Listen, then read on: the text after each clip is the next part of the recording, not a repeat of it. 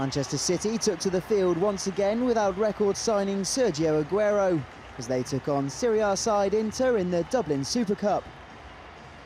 In the Argentines' absence, Mario Balotelli and Edin Dzeko both staked their claims for a starting place ahead of the new season.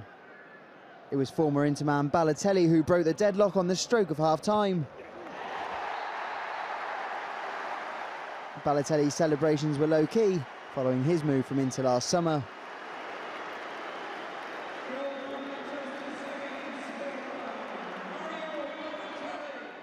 And City doubled their lead straight after the restart.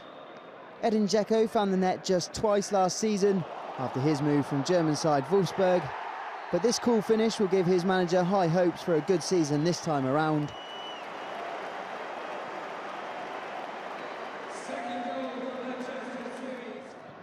Shaun Wright-Phillips looked like a man with a point to prove yet again for City, and he set up the third and final goal.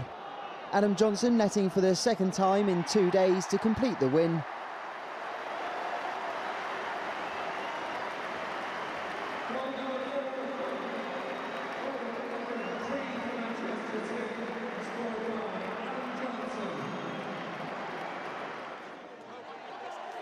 The 3-0 victory saw Vincent Kompany lift the first piece of silverware in what Roberto Mancini will hope could be a very successful season for Manchester City.